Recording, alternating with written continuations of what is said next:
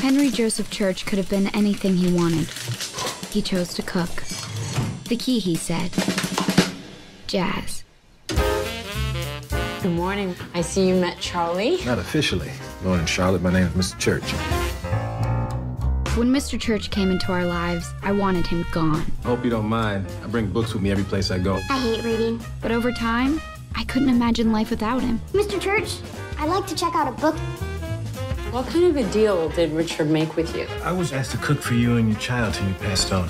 And through it all, I never knew Mama was sick. I never knew anything until much later. You are so beautiful. Accepted to Boston University. I'm so proud of you. Why do you care? You won't be around to see it anyway. My mama had been the sun to me. She always accompanied him. And Mr. Church, he was like the moon. Cool, calm, and always there. Turn down the lights tonight. Moon's off. What's gonna happen now? That you can call Boston University and tell them that Charlotte Brooks will be attending. It's funny how life has a way of moving forward. I thought by now you'd be a very serious novelist. I guess you could say we were lost after Mama died.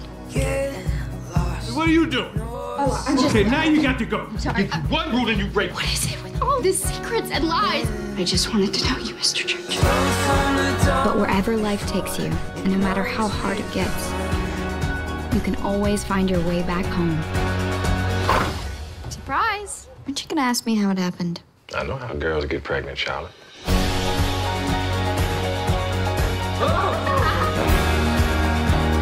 Come on, Charlie. You can't go living with your cook forever. My cook? Richard set aside enough money for Mama to live 6 months. Do you know who paid all of our bills all those years after that? Mr. Church. He saved us. Do you have a place to stay? She lives with me.